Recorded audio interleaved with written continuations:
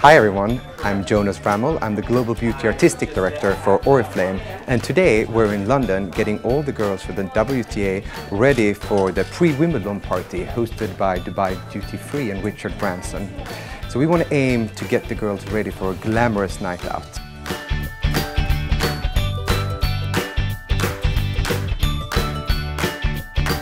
One of my favorite looks are also the look that you from the Facebook competition voted for. It's the red look for the lips, or a dramatic lip look. And that's the ultimate way to really get glamorous. So what I always start with before I do any type of lip color is that I take a little bit of a white satin eyeshadow and just frame the lip. This is called a converted lip liner.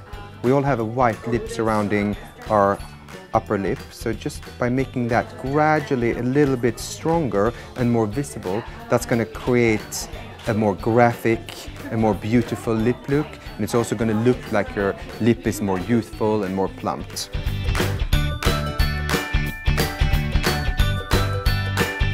A little bit of a white colored eyeshadow in the center part of the lower lip.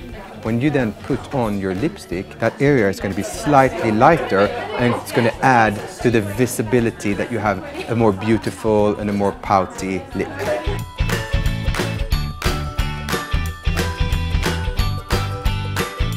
Step number 2 is that we're going to frame the lip using a lip pencil. So I'm choosing the same color. I'm going to go for a classic red that I'm going to use on the lipstick, and I'm starting with the lower lip in the inner corner.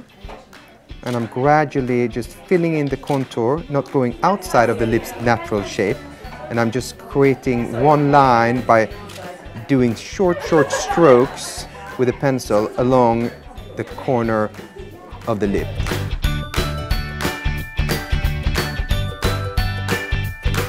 When I'm done applying the lip pencil, I always go over it with a small lip brush to shade the line because I want it to be really soft. This is also a good way to blend it and to make it more long-lasting.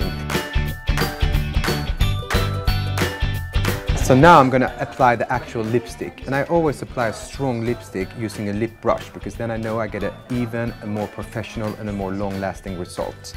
So I start applying in the inner corner of the lower lip, meeting up in the center part, the pout of the lower lip.